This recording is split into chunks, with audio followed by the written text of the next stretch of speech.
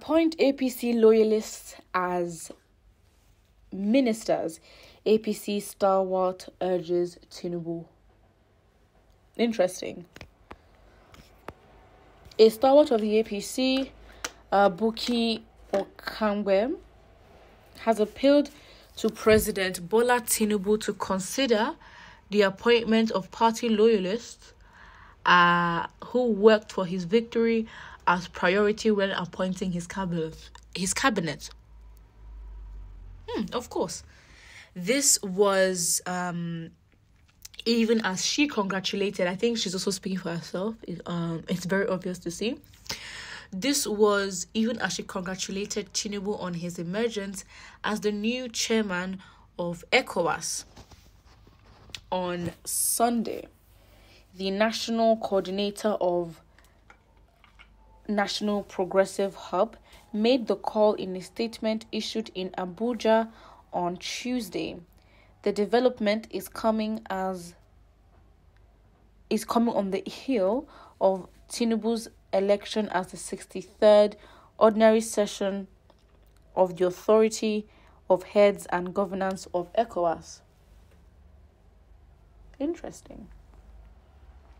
She said, "Your emergence as the new chairman of ECOWAS is a confirmation of capacity, competence, exemplary leadership, and experience which transcends the shore of Nigeria." Wow. As in, when people want something from you, they'll really tell you everything that you are not. As in, even yourself, you'll be shocked that, is it me?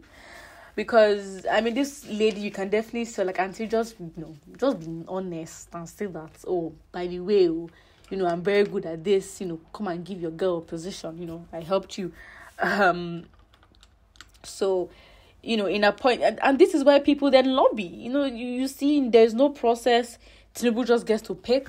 So, whatever his preference is, he will pick. What a shame.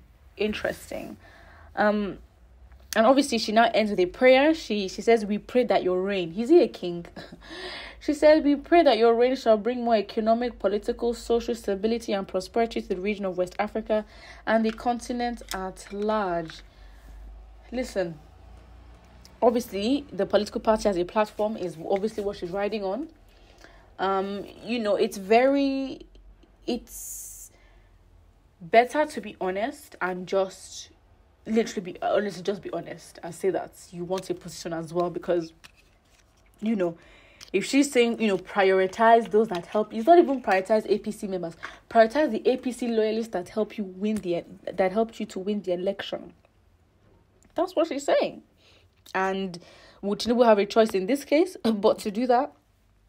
Even with the whole Muslim celebration that just happened not too recently, but individuals went to Tinubu's accommodation in Lagos and found that he wasn't there, that he had moved. So there were obviously comments saying that, okay, those that really want the appointments are going to visit him, but it'd just be nice for this individual to be honest and just say, her reason for communicating with him. It doesn't take anything for you to just be like, listen, even me, myself, I want a position.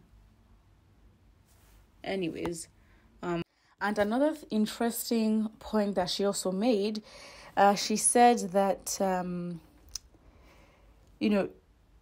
he should use this medium she's going to use this medium to implore him to make his cabinet a reflection of dedicated, committed, and hardworking party faithful who worked and sacrificed for the victory of the APC in the last presidential election. So to us, that's to her people and those that want the position. To them, it will go a long way in affirming the principle of fairness that he's known for and putting an end to the poor reward system our great party has been battling with over time. So she's basically come to tell us that, there are a lot of people who work and give their everything to basically the office and the political party, but they don't get rewarded. And basically that's the point that she's trying to highlight, that the party has struggled with rewarding those that are doing the work. Please help show that cannot continue. So again, it's like, she's fighting, I guess, for the rights and hopefully the emergence of herself and others who basically are APC loyalists that helped him, win the election. Well, we'll see how this goes. So put what you think about it in the comment section below. And do not forget to like and subscribe.